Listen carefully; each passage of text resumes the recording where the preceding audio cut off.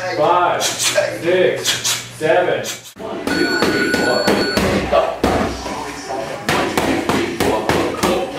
Do the community classes here at our complex, and with my mind, it's just if I can ignite a little fire and a passion for kickboxing, that's all I really want to do. And it's a good idea. We get the discipline for the little kids, and you know, I think it makes a difference.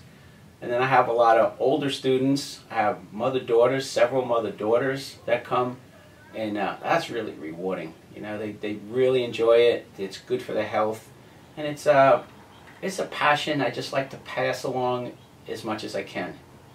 You know, and we started out just me and the kids, and it helped that I have incredibly talented kids, and we just got so into the kickboxing that it was our life. It was the main focus for a really long time. And you know, if other families could experience that, I just think that would just be awesome. You know, like if you could pass that gift to the joy and that we had with those experiences, I don't know what else could you ask for.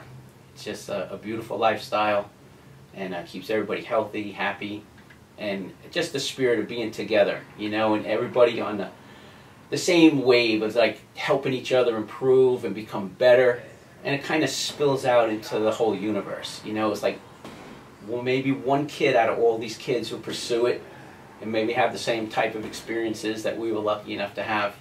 You know, it's just that's why we do it. That's why we get up, gear up, do it every day. So I kind of feel really, really blessed at all the opportunities that I had. And I feel it's just like almost an obligation if I could pass it on a little to someone else. And probably the most rewarding thing is that it already is a bit of a legacy where, of course, my daughter Dorian is teaching kickboxing and martial arts to little kids in South Carolina. My son Kyle is still teaching kickboxing here in California. One of my original students, Jenny Nadell, she's still fighting professionally. She's a professional kickboxing champion. She's teaching a lot of kids that follow in her footsteps. And we reached a point, we were training martial artists, and we did actually reach a point where we could not even afford to go to classes. So that's how Kiyaki Dojo was born.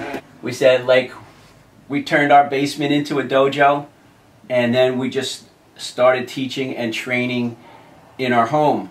And our first few students, which was Jenny Nadell, Chris O'Brien, my son Kyle, and my daughter Dorian, we made a quest at that point. And we said, let's just all work together. Let's try to build ourselves up. And someday we will meet back here again, and all of us will wear a championship belt. And did we believe it? I'm going to say no. Especially myself, I had confidence Kyle would, and Dorian would, and even Jenny and Chris, I knew they could. But me at my age, I said, it's very unlikely. But we, you know, we just worked towards it. And ultimately, that picture is when we all finally won championship title belts. And it was sort of like our vision quest. It came true. And it was pretty amazing. You know, we were very, very fortunate. We had great fights, great times. And it was like a dream come true.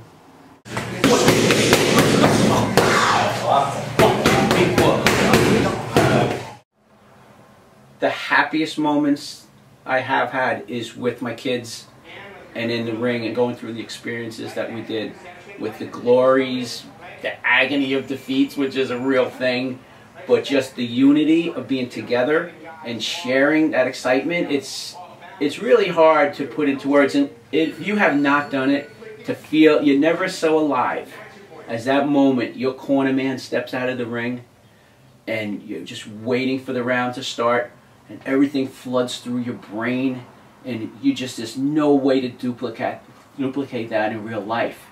It's just, got such clarity of your mission, you know, to go out and try to do what you are training to do.